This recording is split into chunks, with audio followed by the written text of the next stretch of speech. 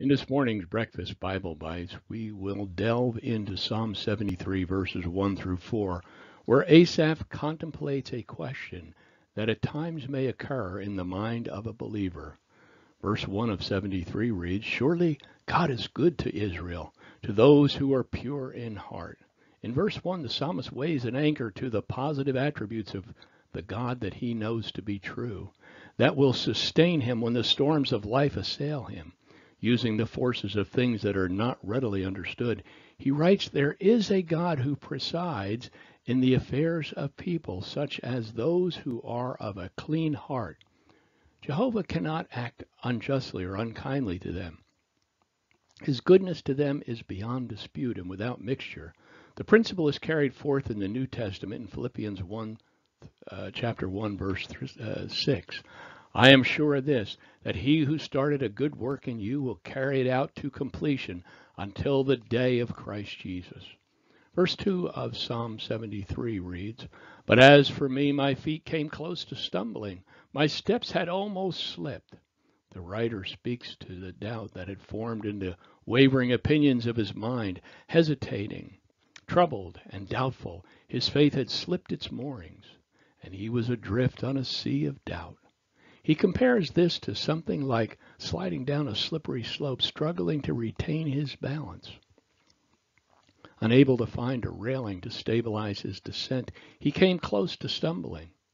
The writer confesses his debasement in comparison to those whose firm faith comes from an undefiled heart, and as a result, even his unruly mind is found unworthy of a person who professes to have a pure heart. Verse 3 of Psalm 73 reads, "For I was envious of the arrogant, as I saw the prosperity of the wicked." Asaph confesses, "I looked around me at my nation, and I noticed that the wicked among my people were the ones prospering, and the godly were not. Therefore, as an heir of heaven, I was a fool for being envious of the foolish. My sight was limited to their prosperity on earth, while I was blind to their catastrophic future." Verse 4 of 73, "For there are no pains in their death, and their body is fat." The psalmist declares the reason for his bewilderness. The wicked lived in peace and plenty, and they appeared to die in that same state. They did not seem to suffer in proportion to their wickedness. There was no sign of divine displeasure as they were about to leave this world. Having lived an opulent life, they seemed to die in a similar peace, especially since they were all fat and not emaciated or weakened by their disease.